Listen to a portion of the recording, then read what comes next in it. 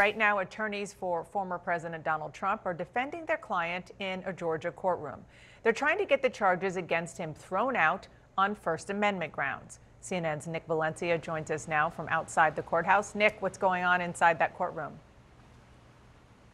Well, Dana, we've yet to hear from the former president's attorneys, but that is expected to happen any moment now. It's worth noting that Trump is not in court today, but this is the first time that we're going to hear from his criminal defense attorneys in this case. And as you mentioned, we expect them to try to get this indictment thrown out on First Amendment grounds. What his criminal defense attorney, Stephen Sadow, argues is that when Trump, after he lost in 2020, when he was peddling conspiracy theories and making claims of widespread voter fraud in the 2020 election, that at its core it was political speech protected by the First Amendment. Sadow wrote in a legal filing that the remedy for false speech and lies told by the president is not a criminal indictment by the Fulton County District Attorney's Office. Now, we should mention that First Amendment challenges have, been made before and have failed in this case. Former co-defendants in this case, Ken Chesborough, Sidney Powell, they tried First Amendment challenges as well. You remember they took plea deals with the Fulton County District Attorney's Office. They are now going to testify potentially against the former president in any future trials.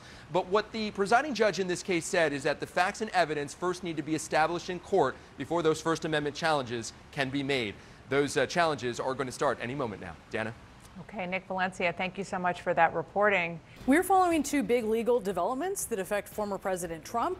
He was just handed a major setback in a federal appeals court. This was a three-judge panel ruling that Trump is not protected by presidential immunity when it comes to being sued over things related to January 6th. Yeah, and in Atlanta right now, Trump's lawyers are about to appear in court to defend him for the first time in the racketeering case that's tied to 2020 election interference in Georgia.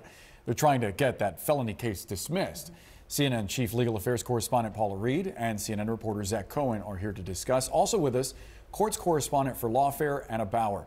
Thanks all for being with us. Zach, first, talk to us about what's been happening inside the courtroom today. Yeah, guys, if hearing from Trump's lawyers for the first time is sort of the main event of today, the warm-up act has been one of the lawyers for his fellow co-defendant also charged in this case, and that is David Schaefer. He was the top fake elector in Georgia, and he's accused of organizing essentially all of these fake electors to sign those certificates and sending them to Congress. And Schaefer's attorney is essentially arguing that there were no fake electors because they weren't fake. They were contingent electors, and that really they were just on standby because Donald Trump was still, trying to fight this out in court. Now, if that sounds familiar, it's because it is. We've heard this before from this same attorney who argued this same point in federal appeals court when she was trying to get Schaefer's case moved to federal court unsuccessfully. Now, the federal judge was not having this argument, and it'll be interesting to see if the Georgia judge maybe is a little bit more receptive to it. But, we're still waiting to see the main event, like I said, Donald Trump's attorneys to make their debut in Fulton County. And we're actually watching one of his attorneys right now. Let's listen in. Indictment alone is sufficient, and I think that's what Hall indicates. And I'd ask you to reconsider that particular part of the order. Thank you. All right. Thank you, Mr. Sadow. Why don't we go ahead and begin with the state's argument, and we'll see where we land. I know we had some other counsel stepping in at 1:30 around there.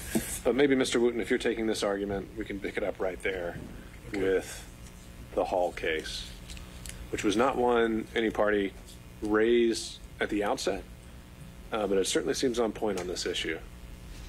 Judge, I just would request to be able to screen share.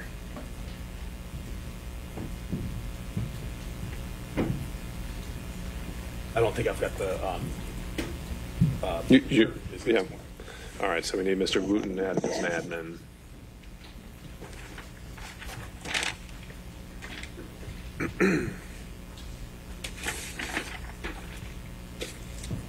We will keep an eye on what is happening here in this Fulton County courtroom as we talk about what is happening today. Anna, to you, one of the arguments from Trump's lawyers, one of whom we just heard from, is that he's protected by the First Amendment. But the charges, of course, go well beyond just speech. They have to do with a lot of action. And this judge has already rejected similar arguments from co-defendants.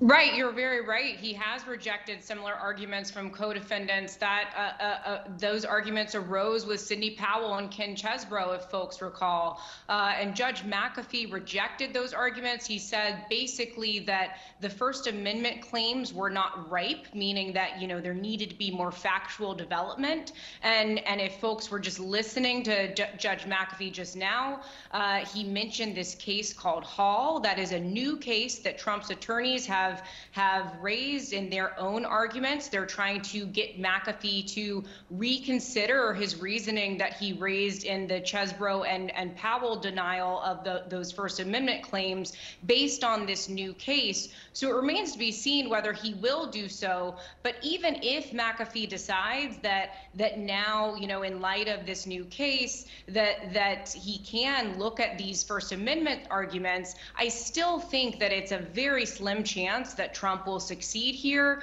As you mentioned, Brianna, the First Amendment, although it is robust, it does not protect inducement to fraud, which is one of the charges that is involved here that's been brought against Trump and others. So, for example, inducing the fake electors to make claims that were false in terms of representing themselves as the legitimate electors from the state of Georgia. Those are things that would not fall within the protections of the First Amendment. So I think even if McAfee says, okay, I can rule on the merits of this First Amendment claim, I'm very doubtful that Trump will succeed. Not the only development for Trump in court today, because Paula, there was an appeals court ruling earlier in the day that Zach kind of alluded to. Walk us through that. This is a big one. We've been waiting for this decision for a long time. Here, the Court of Appeals concluded that Trump can be sued for his actions on January 6th. Now, they're not saying that he's liable. What this means is that Capitol Hill police officers, lawmakers, others who have sued Trump related to January 6th, they can have their day in court. Because Trump and his lawyers had previously argued he couldn't even be sued, that he enjoyed immunity, protection that all federal officials enjoy when they are conducting their official duties. He argued that, look, I was president, I was acting in my official capacity, so I can't be sued. But here, the Court of Appeals found that no, in fact, you were at a pro-Trump rally and acting as what they described as an office seeker, not an office holder. So here they're drawing a line between your official conduct as the president or someone who is campaigning. And they said, quote, in the opinion, I want to quote here, they said, when he acts in an unofficial private capacity, he is subject to civil suits just like any other private citizen. Now, Trump has reacted through his spokesman, Stephen Chung, saying, quote, the facts fully show that on January 6th, President Trump was acting on behalf of the American people, carrying out his duties as president. Now, the big question here is, what does this mean in a criminal context? Because we know that he is likely going to try a similar argument, while this was about civil suits, in the criminal context, and he goes to trial here in Washington, D.C. in March related to election subversion and January 6th. We don't really have any definitive answer on immunity in the criminal context, but here you have a Court of Appeals saying that not everything you do while in office is protected. So not good news for the former president. Trying to make this a First Amendment issue, is the goal to try to get this to go to the Supreme Court, and is that likely? That's usually always the goal with a former president, right? If you lose, just keep kicking it up to that court. He wants to take it to his friends, who are not always his friends on the Supreme Court. Not always his friends. And you know, when you come to something like this, either the First Amendment argument or this with immunity, these are a lot of really fascinating constitutional questions, really ripe for Supreme Court review. But it's unclear how willing this court is going to be to wade into these big questions that could potentially have an impact on the outcome of the election. Paula, Zach, Anna, thank you so much to all of you. We appreciate the discussion.